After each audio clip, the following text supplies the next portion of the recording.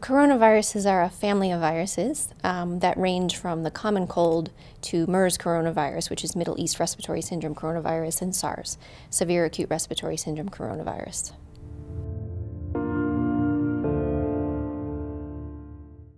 Coronaviruses are circulating in animals, and some of these coronaviruses have the capability of transmitting between animals and humans. We call that a spillover event.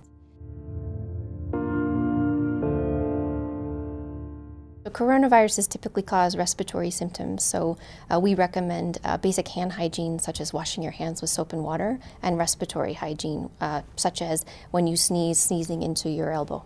Ways to protect yourself against a potential animal source would be to avoid unnecessary, unprotected contact with live animals, and to make sure that you wash your hands thoroughly after contact with an animal, and also to make sure that your meat is cooked thoroughly before consuming.